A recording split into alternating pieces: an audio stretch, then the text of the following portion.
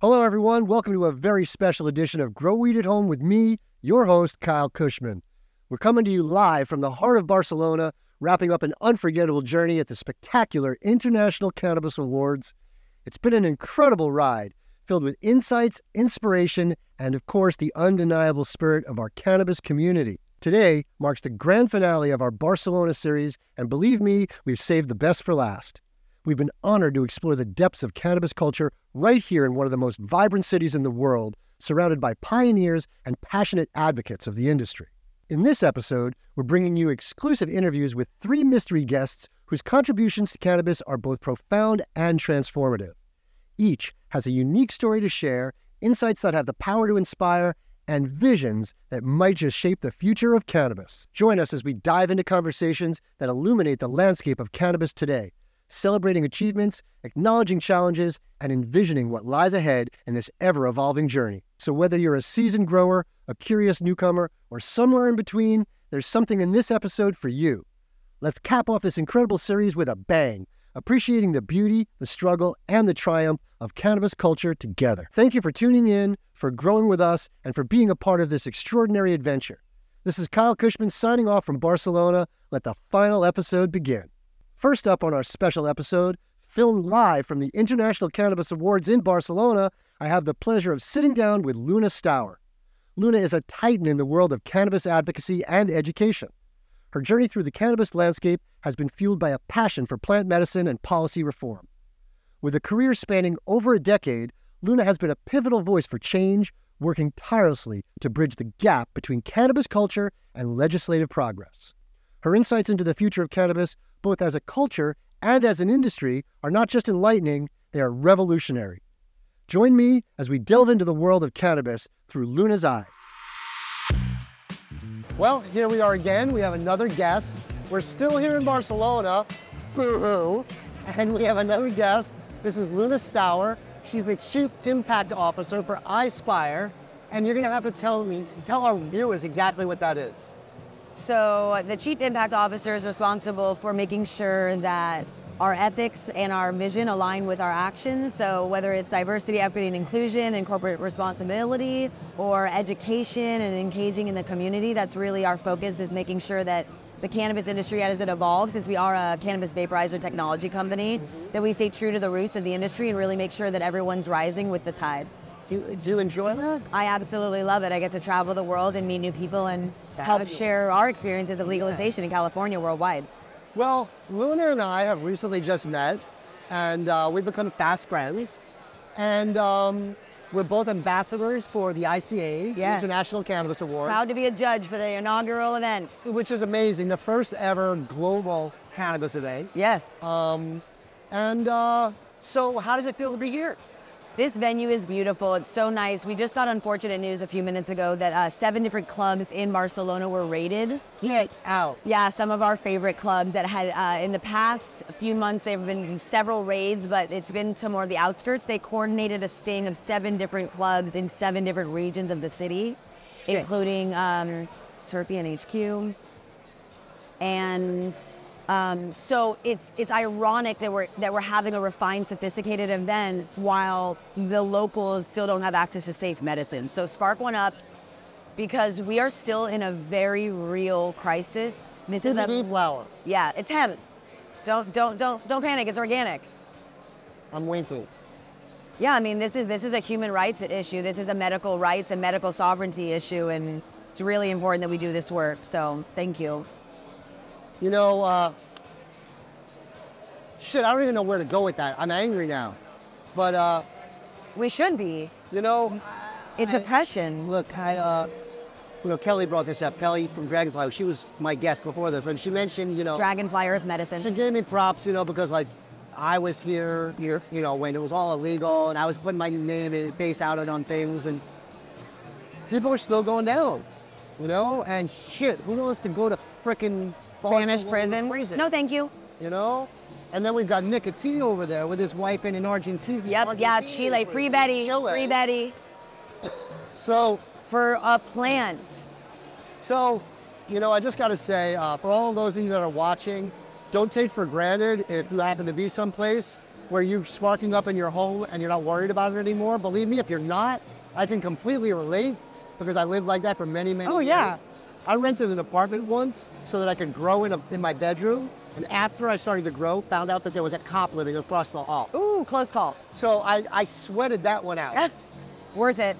Que vale la pena. But, so we're both ambassadors for the ICAs. That's really freaking cool. Mm-hmm. And we're both here gallivanting around the town. We were going to all the wonderful clubs. Yes, it's so cool to see how they branded themselves, how they create these intentional spaces. Did they hit Choco?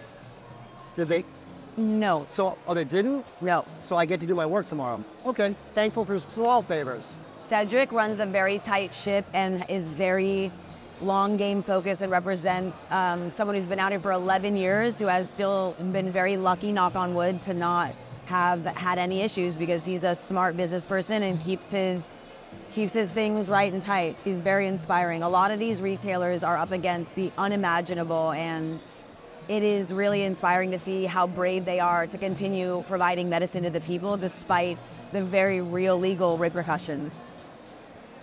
Yeah, that's why we do this work. That's why we're out moving around the world. We're looking for decriminalization and pushing through measures that are going to support smart regulation. They call us influencers, but we're really a lot more than that. We're ambassadors. Ambassadors, tastemakers, trendsetters, leaders, models, gatekeepers, whistleblowers, truth tellers, medicine keepers, and healers. In a lot of cases, more early on in our careers, we don't do this for the money. Oh. We don't do it for the prestige. We do it because it was a calling. Yes, and I always say, I didn't choose the game, she chose me. Like, if this plant selects you to steward her in a good way, it is your duty to do that. You're a conduit of that. Like, this is our time to bring plant medicine and ancient wisdom back to the forefront. It's like remembering what we've forgotten. It's not new. Cannabis is not new. It's only been illegal since 1937. We all got to get some roots. We all got to grow some roots. We already have them. We're just not aware of them. We're killing our own. So many people have cut our ties. Yes. To the earth. Now, all of our ancestors, all of our grandparents, all you know, if we didn't all have an ancestor that was a farmer, we wouldn't be here. Right. We were all farmers. Yep. Genetics. Well, that's why they always say, you know, they thought they buried us, but we were seeds and we continue to grow. Like, that's what we are. Maybe we don't find our roots. We just make our own new roots, and that's why we're out here. Like, cannabis can grow in every latitude on the planet. Why not here? Why not everywhere?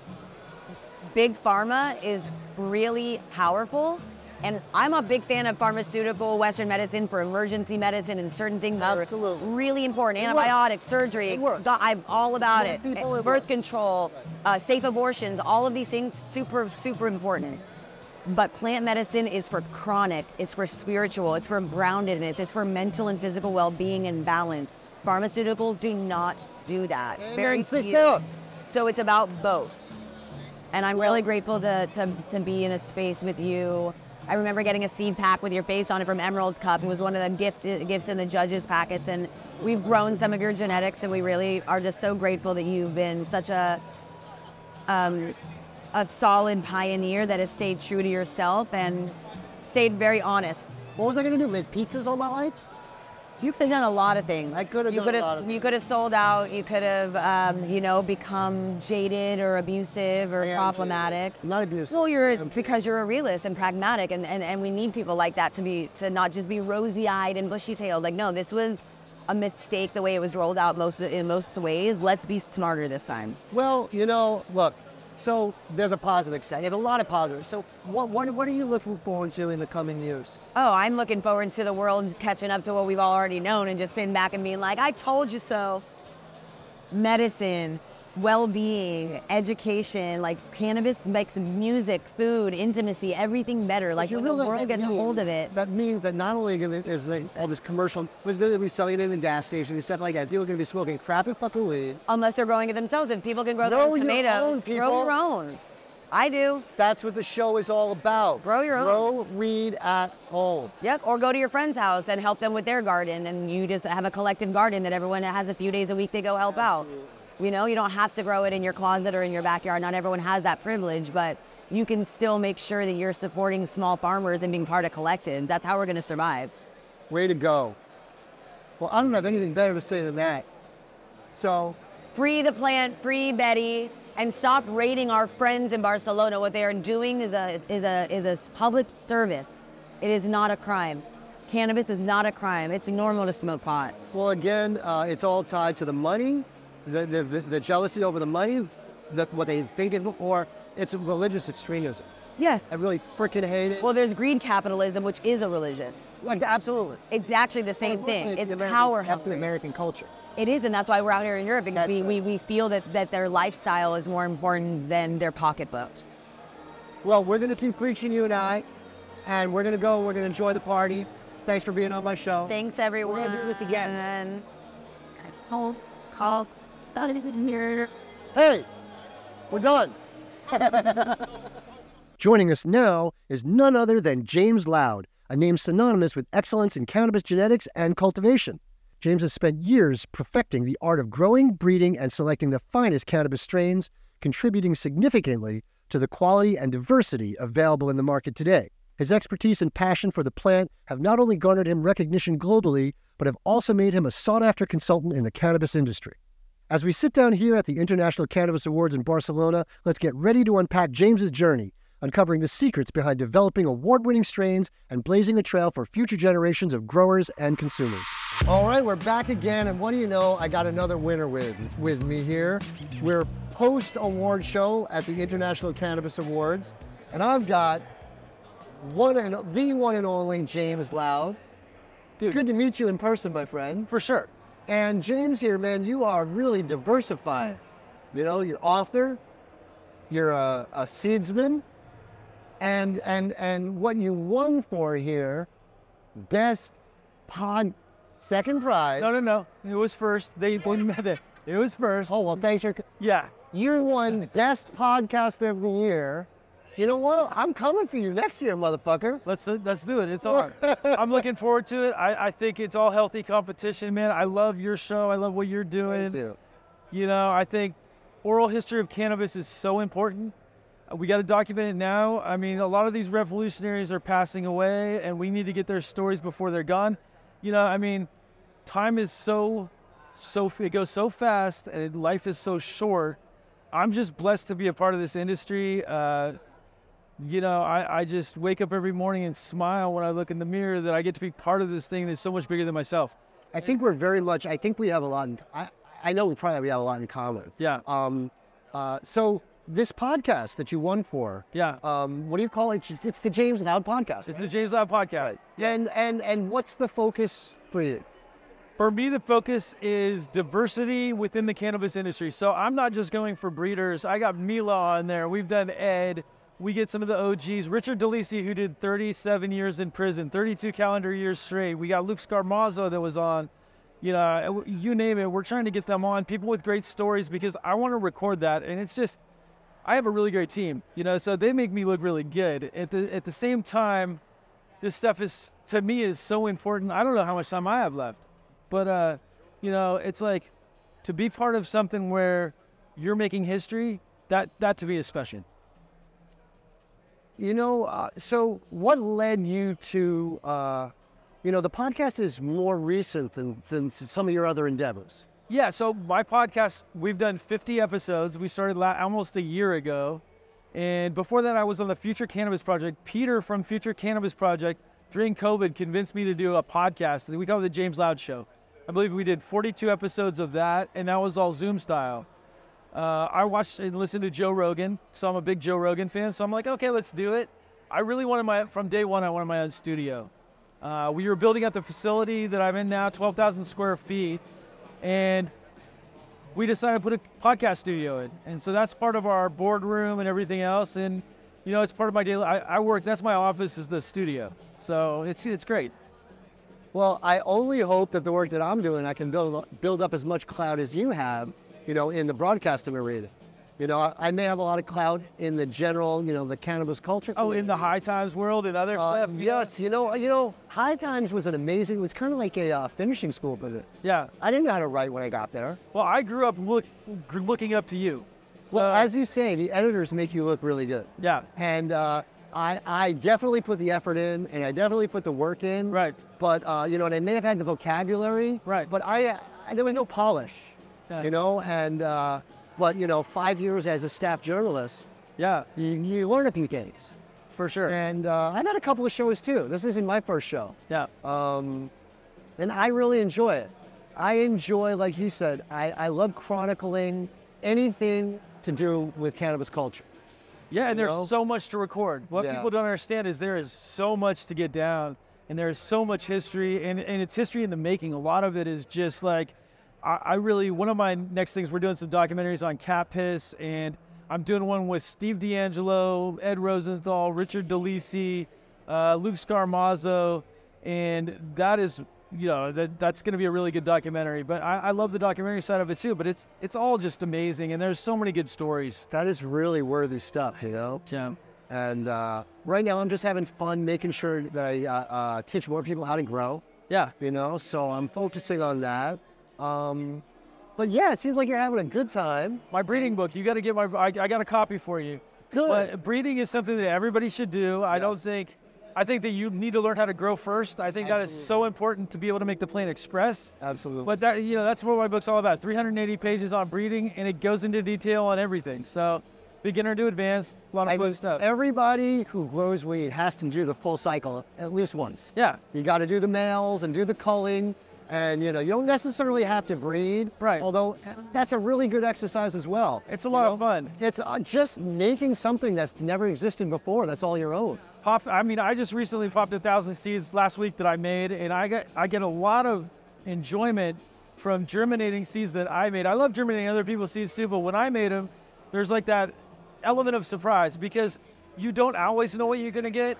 When you're breeding towards certain lines, you kind of know what to expect. But then there's always, there's these standouts, these unicorns. Freak of nature. Oh yeah, stuff that you had no idea. There was no intention of getting that result, and then all of a sudden there it is. And sometimes it's really special. And it's never ended. Yeah. There's always another bean to pop. There's always another bean to pop. It's like a lot of fun. Well, that's really cool. Thanks for stopping by. Yeah. Congratulations on your award. I know that we'll both be here next year. Yeah.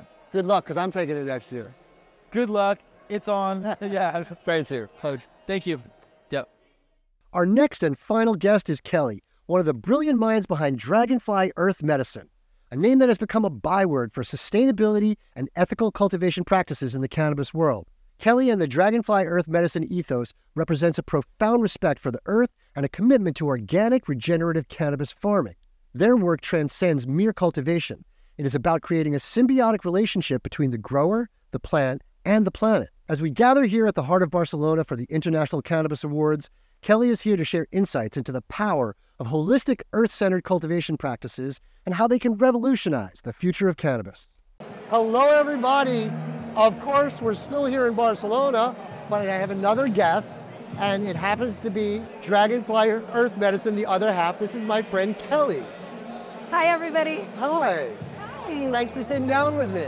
Feels so great to sit down with you and be with you in person here in Spain. I know. We had fun on the show. We did a nice episode of Grow Weed at Home about a month ago or something like that. And that was fun. But this is totally different. Yeah. Person to person. Yeah. So tell me how all this feels. Well, you and I just immediately, before we went live here, immediately started going deep, immediately started connecting with honesty. And I feel like whenever I'm together with people from the cannabis industry or the plant medicine, people of the world, it just cuts the bullshit. Yeah. And it cuts we all know that we've had difficulties and highs and lows in our year. But we're like, here, we're connecting. And I really love the idea that we can connect deeper than just an everyday conversation. And that happens continuously in the cannabis industry. And in this place, wow. Look, I don't want to diss the USA, but this is different. It is. And it's deeper. It is. It is, right? It is. There's just less of an air of commercialism. And without the commercialism, excuse me, dear, we're doing a show. Thank you, Phyllis. She looks great. Thanks, Phyllis. I hadn't tried to make She fun. looks great. So, look, there's plenty of wonderful people in the business and out of business in the USA. You know, I often say every important person I've ever met in my life, I probably met through in cannabis somehow. Right. When my life kind of began, I've been growing weed since I was 21, you know? And so here it just seems like, I don't know, there's less preservatives in the food and there's less preservatives in the conversation. Nice. I believe that. You know? I definitely believe that. Like, it's not like a fake it kind of place. Nobody's putting on air. No, no air. As they say, right? No. Who says that anymore even? I don't know. I don't know. But it came off right. Yeah, it works. So, Josh got to tell me all about what was going on the farm. Yeah. You know, and that the kids are helping out, looking after everything. That's all fabulous. There you go. And, you know, a farmer's work is never done. So, you know, and spring is right around the corner. Yeah. But I also know that you're involved with a little extracurricular, how would we say, you know, a personal healing kind of investment. Yeah. Tell me a little bit about that. Is there actually a company that you have, or is it just a personal hobby? Well, I am a registered midwife. Okay. And I'm also a natural doctor. Mm-hmm. And I've been doing that since I was 26 years old. And cannabis has always intertwined like a braid, and plant medicine and herbalism have always gone together, including even like what we put into our gardens, what we put into our kitchens. And Josh and I have helped start and open up clinics all over the world for women and children. What did you call it? In disaster relief areas. It's Mother Health International, okay. As well as we've helped out lots of different organizations. But I believe that it's what you said was extracurricular. But for me, it's the same. When working with a plant, it's always been about medicine. It's always been about healing. It's always been about utilizing it for women to reach their highest potential.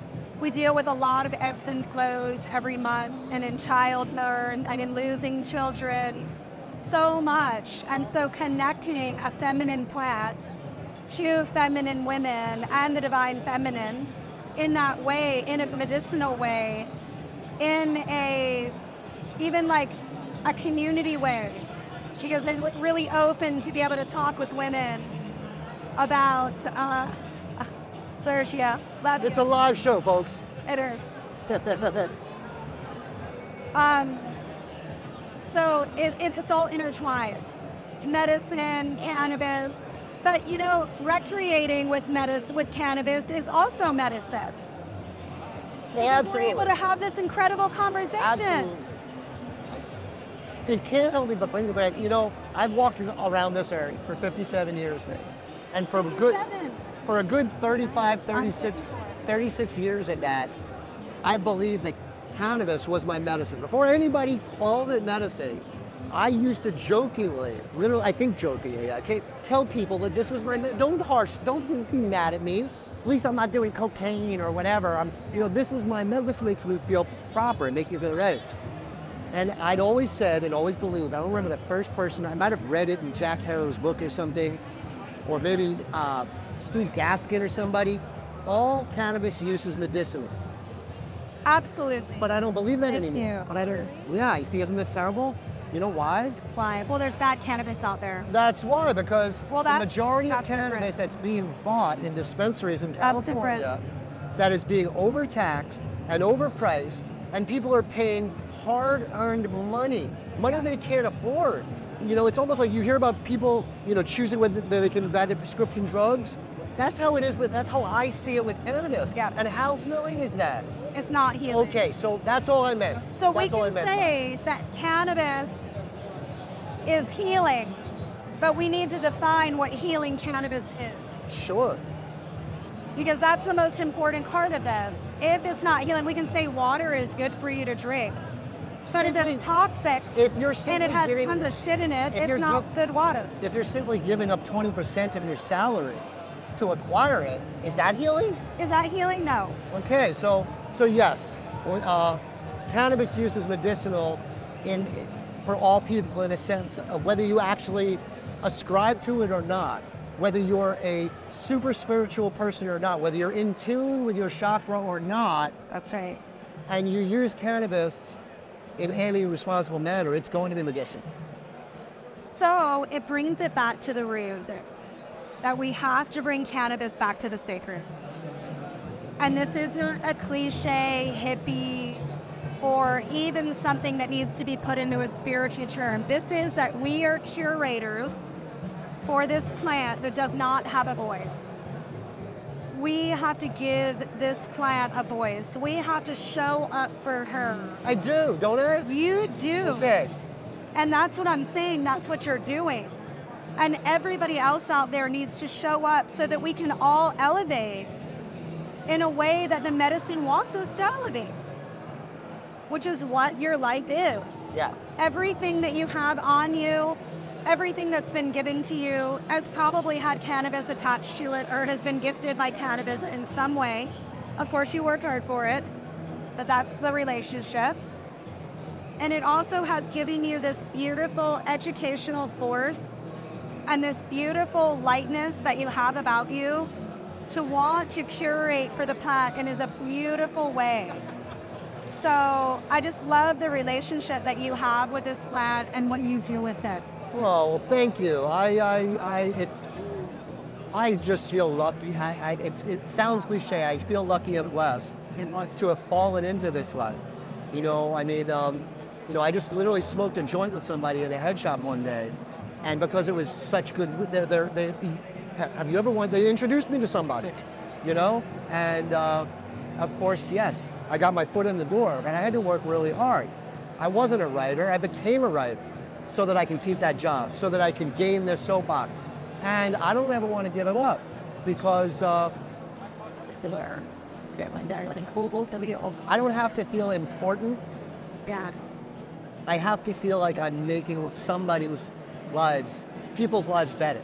I'm making people happier or making their lives better because that's what makes me feel important. Thanks, you. That is amazing. You know, and that's what this plant has given me. So just so you know, as long as just start growing weed and you'll feel great about yourself. But I also want to bring back, you just said that you're lucky.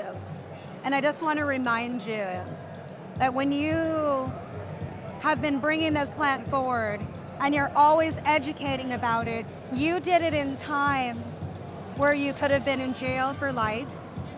You could have been pulled over and you could have had everything taken away from you at moment's notice. That's a choice to have a relationship with a plant with those type of attachments to it. I just believed I was right. Wasn't lucky. I just believed I was right. Well, you were right, but the plant wanted you to be right also.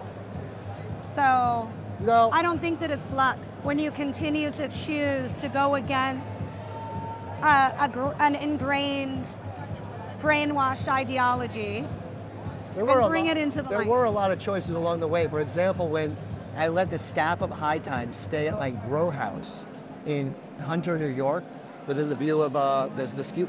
You know, I didn't know any of these people. But I said to myself, you know, they're not here to hurt you. But did I really know that? But it was because this was the common denominator. That's the bind. So, thanks for sitting down with me. We could talk for an hour. I know. We'll talk some more. And if you remember when we did the show from my house, I said that when I was going to come visit you guys. I can't wait. And I'm going to come visit you guys. I can't wait. So, thank you for being here, and let's go enjoy the party. Okay, thanks so much. Thank you. Have a great time. And now we're introducing a brand new segment we're calling Highlights at Home. Highlights at Home is all about breaking news articles, breaking tech, cannabis culture, and whatever you need to hear to keep you up to date in the industry.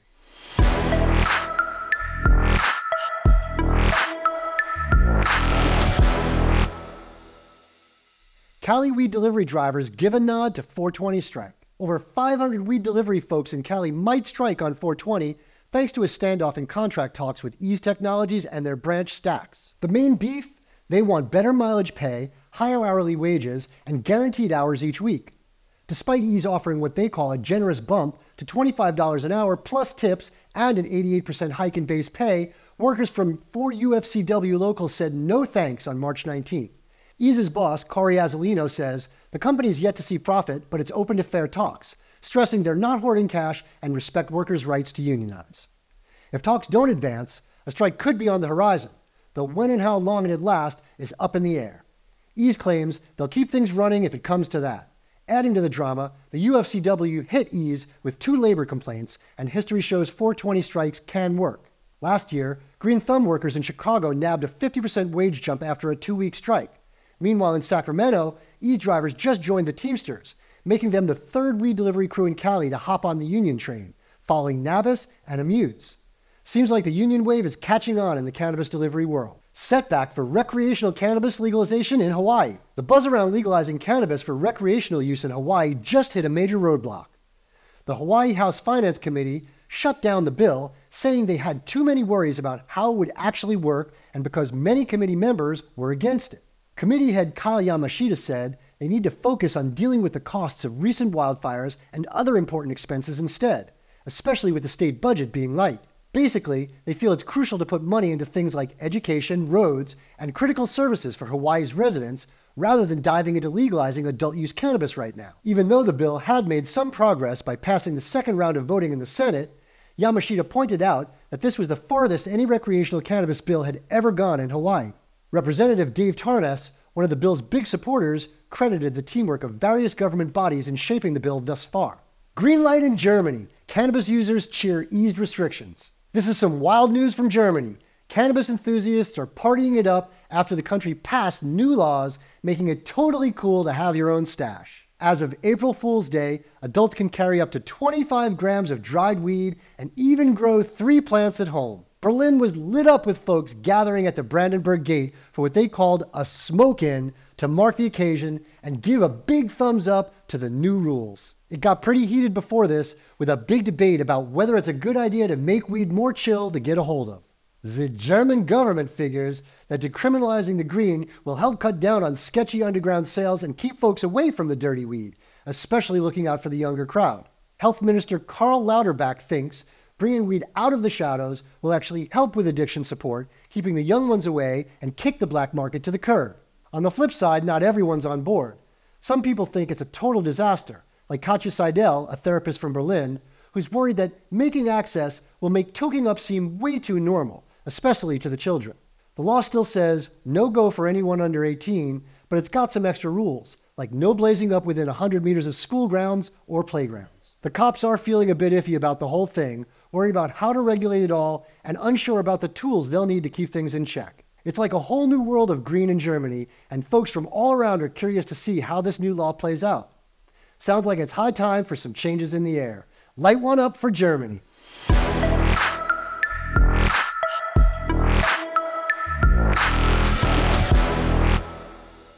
Thanks again for joining us for another episode of Grow Weed at Home with Kyle Cushman and Highlights at Home.